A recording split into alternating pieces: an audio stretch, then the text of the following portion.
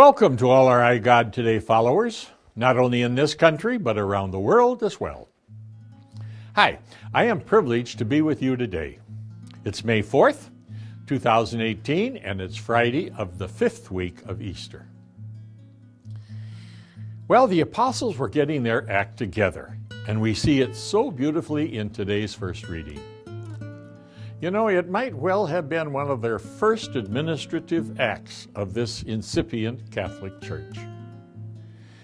The apostles are assessing the needs of other communities and assigning, in effect, missionaries to their known Roman world.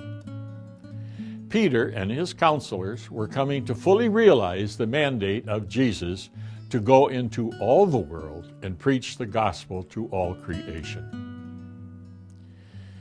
Well, in this case, it was Paul and Barnabas being sent with a letter and a decision to the brothers in Antioch, Syria, and Cilicia of Gentile origin.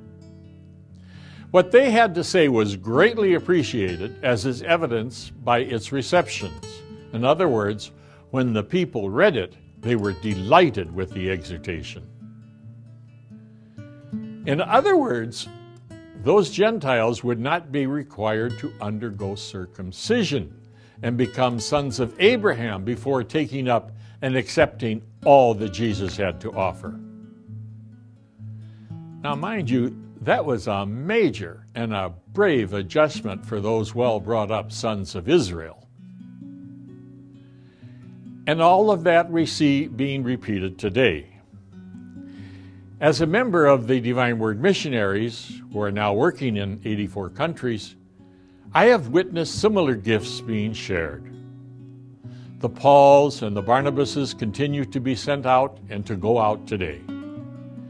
These latter-day apostles continue to strive to understand and appreciate the need to respectfully change and evolve in the light of today's culture and norms. I mean, we may not have to do anything so radical as to excuse the brothers from circumcision, but we must try and alleviate contemporary obstacles that hinder anyone from Jesus' final exhortation in today's gospel. This I command you, love one another. I call you my friend, says the Lord, for I have made known to you all that the Father has told me. Amen.